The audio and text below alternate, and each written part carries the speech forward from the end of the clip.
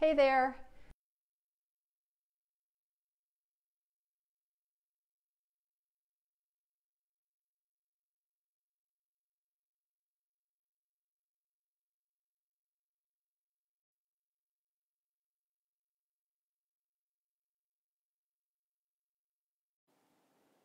Okay, sorry about that.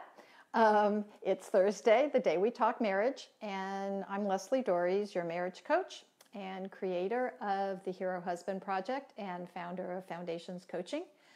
And it's middle of December. I'm not quite sure how that happened.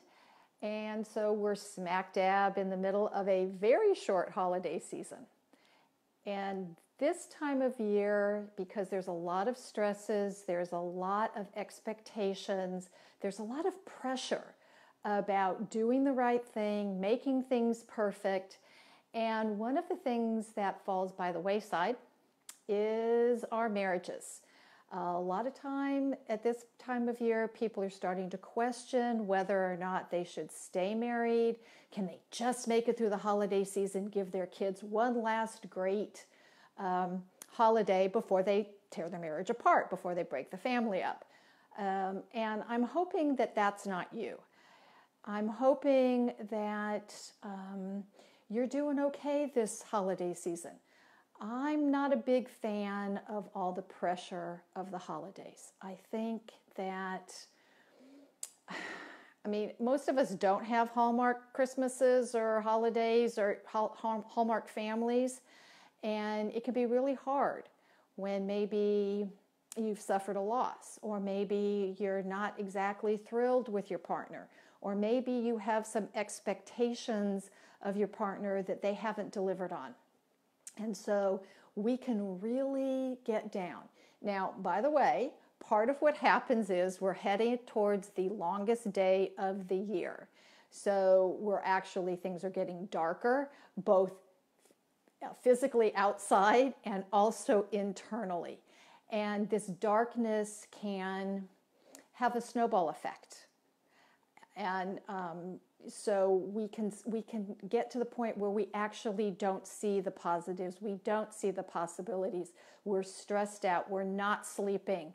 We're trying to make everything perfect. And let me tell you, as a recovering perfectionist, that's not possible. So let it go now. What matters most to people is your presence. Are you actually here? Are you listening? Are you available? And this is a really hard thing to do, especially when we don't feel like we have a lot of time.